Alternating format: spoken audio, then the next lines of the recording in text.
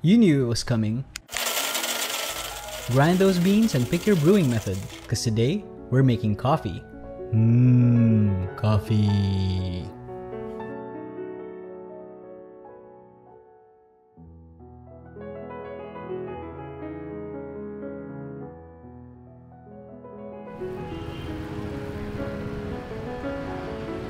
Last year, my friend Yas and I went to Ho Chi Minh, and one of our fondest memories was trying out different coffees around District 1, like this egg coffee. Mixing it all in.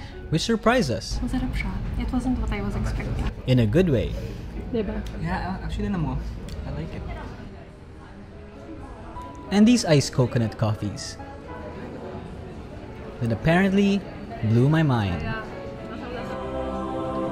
So when I was thinking which one I wanted to recreate, the iced coconut coffee won. Not only because it's perfect for this hot summer weather, but it doesn't involve whisking.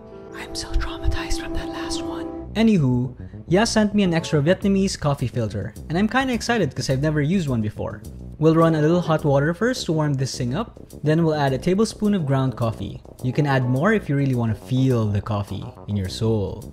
Push this thing in, and add just a bit of hot water and allow the coffee to bloom. I can smell the palpitations already.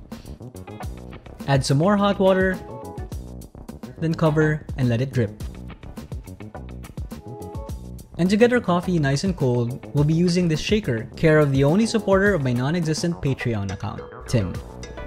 As an alternative, and if you enjoy delayed gratification, you can also use a cold brew method. Just mix ground coffee and water in a French press and leave it in your fridge overnight. Feel free to enjoy some beer while you're at it. Thank God this liquor ban is over.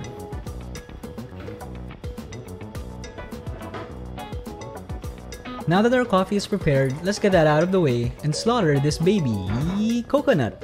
Open up this baby coconut and harvest its juices. Whoops, and there goes half. Well, we'll put what's left into the fridge and make some ice. Put that coconut water ice into a blender, add 1 tablespoon coconut flakes, 1/3 cup coconut cream or coconut milk, and 2 tablespoons condensed milk. And blend away. Finish with regular ice and blend some more until you get a nice slushy consistency.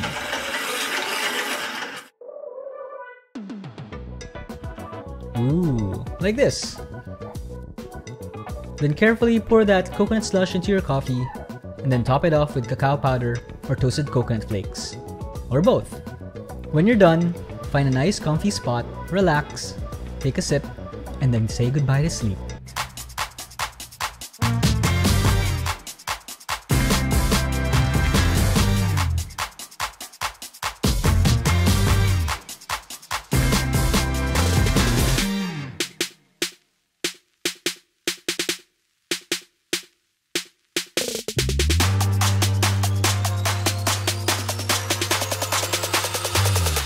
Thanks again to Yas and Tim, and look, we have another supporter. Shout out to Jessie.